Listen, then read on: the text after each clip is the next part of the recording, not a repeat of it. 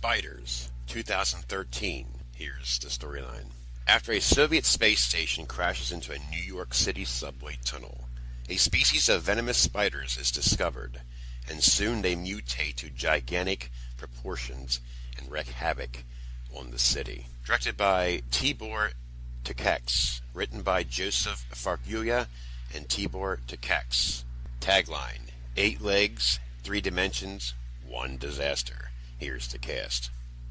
Krista Campbell as Rachel, Patrick Muldoon as Jason, William Hope as Colonel Jenkins, John Mack as Dr. Stella, Shelley Verard as Phoebe, Sydney Sweeney as Emily, Christian Contreras as Pete, Pete Lee Wilson as Dr. Darnoff, Atanas Sherbrev as Jimmy. Spiders in 2013. As everyone knows, I love creature features, crocodiles, sharks, alligators, you name it, spiders. It's in 3D, and I thought that was pretty nifty. Of course, it's starting to become a common household thing.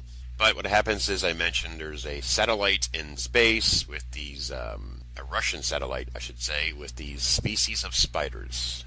It crash lands in the subway of New York City. There's a cover-up story going on with it, with a Russian scientist and the military government. And it gets out of hand, and what happens next is tons and tons of spiders killing people.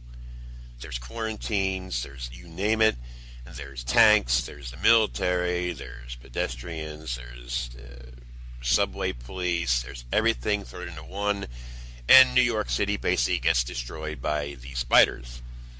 But the key of it is, towards the end of the film, you see the Queen, and it's gigantic. Some great 3D special effects, great acting, great storyline. Fun film. I really like this because it's a change of pace to have a creature feature film. I thought it was pretty neat.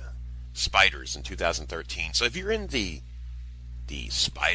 killer spiders, or the killer wasps, or killer bees, or snakes, or sharks, or however, if you're a fan of those films, you're definitely going to be a fan of this one.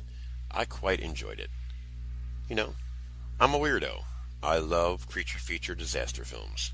Enough said. There you go. It's a fight for survival against spiders. This is Gruesome Herzog's Horror Me Review. I give his film a 7.5 out of 10. I really liked it. Of course, I'm a weirdo. I like these creature feature films, and it was well done, well shot, well acted, a cool storyline, and a gigantic spider. Perfect. This is Gruesome Herzog's Horror Me Review, and I'm out of here.